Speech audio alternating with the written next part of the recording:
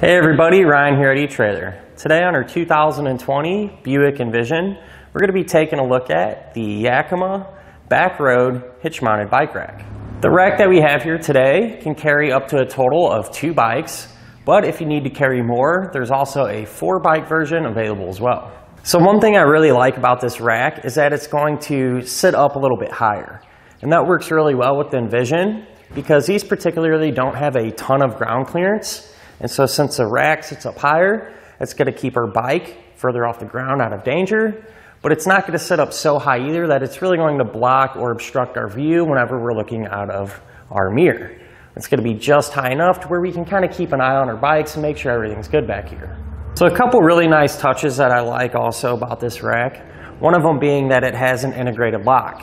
So this pulls out and swings around the frames of your bike and locks into itself.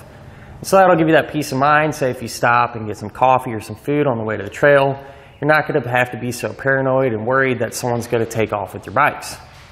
Another nice little cool feature is on the end of the arm here, there's actually a bottle opener. That way after you're done riding, you can enjoy a nice cold beverage.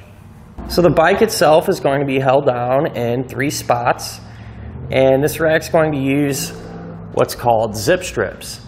Now these things are really heavy duty. It's really going to take a long time for them to wear out, and they keep your bike nice and secure.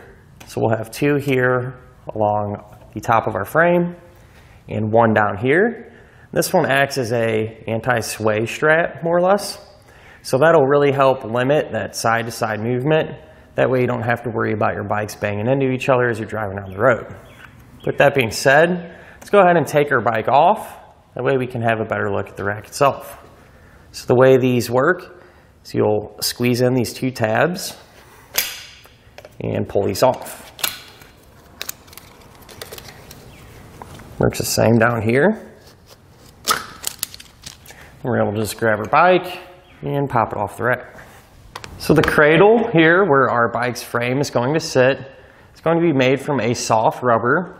That way we don't have to worry about our bike's finish getting scratched up or damaged. And on the bottom side of our zip strips, those are also going to have that same material. Now I do like to recommend, whenever you're not using the rack, to just put these back in place. That way we don't have to worry about losing it. Now with the rack in this position, it is going to extend the overall length of your Envision. And by exactly how much, I'll just measure from the hatch here to the end of our arm. It's going to be about 32 inches. Now with that in mind, the Envision isn't really a super long car. That's not all that much distance, so I really don't see that being an issue for you. But if you do need to free up some space to fit in a small garage or a tight parking spot, the arms actually do fold down. You pull up on this lever, it'll swing out of the way. That frees up quite a bit of room and makes it a lot more compact. So in this position, you go from the hatch to the arms. Looks like it's going to be about exactly 12 inches. So I really don't see this giving you any trouble at all if you do have to pull into a tight spot. One of the main questions we get asked all the time in regards to hitch-mounted bike racks is if you're still going to be able to have access to your hatch. Well, this one does fold down out of the way and allow us to do that. If you move down here to this knob, what you're going to do is just kind of squeeze that in and pull up on it. Our center mass is going to fold down out of the way, and that'll give us more than enough room to get anything we might need in and out of our hatch.